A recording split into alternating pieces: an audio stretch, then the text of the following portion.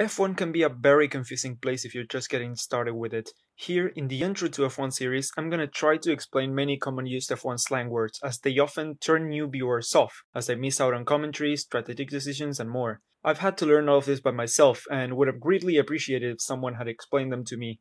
And that's why I'm making this video, whether you're a newcomer or a returning viewer that hasn't watched F1 in a while, or maybe you're just starting to get serious with it. I'm hoping this video can clarify some of your questions on F1 slang.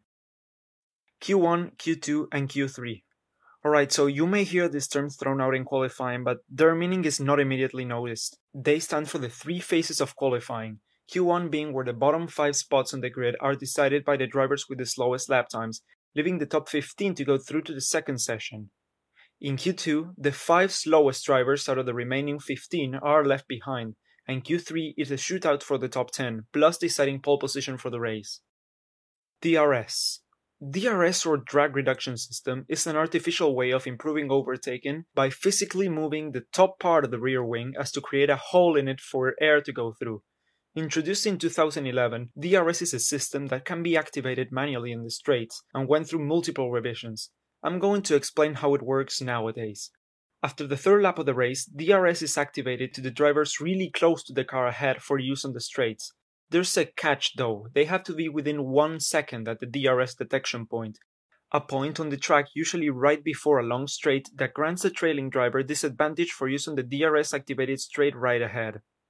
DNF, DNS, DNQ, and DQ. These acronyms may sometimes be confused with one another, but if you remember what they stand for, it's pretty easy to tell them from each other. DNF is the most common term, meaning did not finish. This is a term used for drivers who do not finish the race, be it through retiring with a mechanical issue, an engine failure, a crash, being beached at the gravel trap, or others.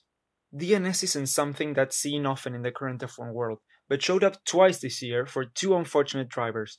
It stands for did not start, meaning the driver qualified for the race but due to a mechanical issue or physical unwell, be it sickness or an injury, could not make the start. A recent example has been Carlos Sainz in the 2020 Belgian Grand Prix, where he had a turbo issue causing an exhaust blowout on his McLaren on the out lap. DNQ, did not qualifies, have been non-existent in the modern era. With 20 drivers and therefore 20 cars, unless a car is dangerously slow, everyone will start the race.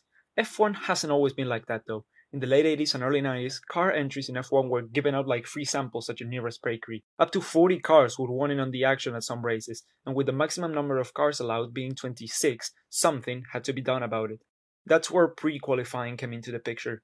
Battling for a spot on the grid, only 4 drivers would move on to the proper quali, which usually took place moments after. Teams like Life, Andrea Moda, Coloni, and others are prime examples of why the DNQ badge of honor is given. DQ stands for disqualified, this being the worst punishment that can be given to a driver or team. Like DNS, it's not something that we're used to seeing here in F1 nowadays, but the last time someone was disqualified was Renault in Japan last year, after being concluded that they used illegal driver aids during the race. Therefore, both cars were disqualified. A disqualification can be given through other means though, after repeated warnings and penalties for dangerous driving or for putting other drivers/track marshals at risk. Free pit stop. A free pit stop is said to be taken when the driver in question pits while a safety car or virtual safety car is out, slowing the whole pack down and effectively reducing the length of a pit stop while taking into account the pace of the cars lapping the track.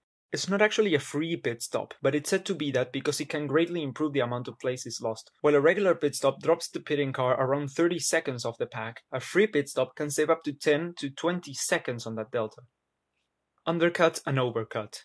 Now, let's get a little bit to strategy. If you're watching someone saying undercut or overcut, you might see someone diving into the pits. That's because the 2 words are codenames for pit stop strategy, used by teams and drivers to get an advantage on their closest rivals. If a driver is caught not being able to overtake on dirty air, they might resort to undercutting, pitting that lap or the lap after to try and go faster than the car they were fighting. Therefore, once they pit, they would have lost effective track position. Overcuts work in an inverted way, extending the life of the tires as much as possible as to try and wait for a safety car or some other race-altering incident to get a free pit stop. Blistering.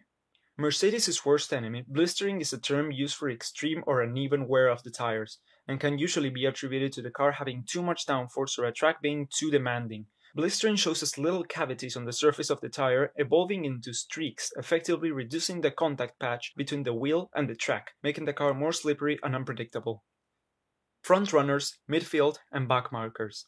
These terms are usually used to describe the segments of the grid. The front runners are what are usually called the top teams, those who are fast enough to battle for the win and pole position. For the past few years, there have been 3 top teams, those being Mercedes, Red Bull, and Ferrari, the usual podium contenders and those actually fighting for the championship, until this season, where multiple issues drove Ferrari from championship contention to the bottom of the midfield.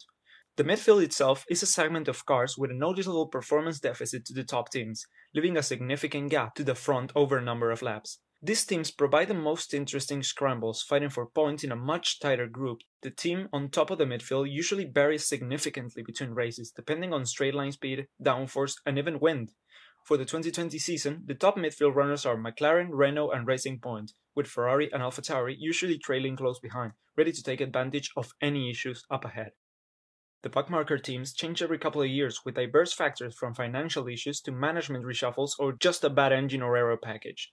The teams here can all cross at least one of those definitions as things that happened to them during the past few years.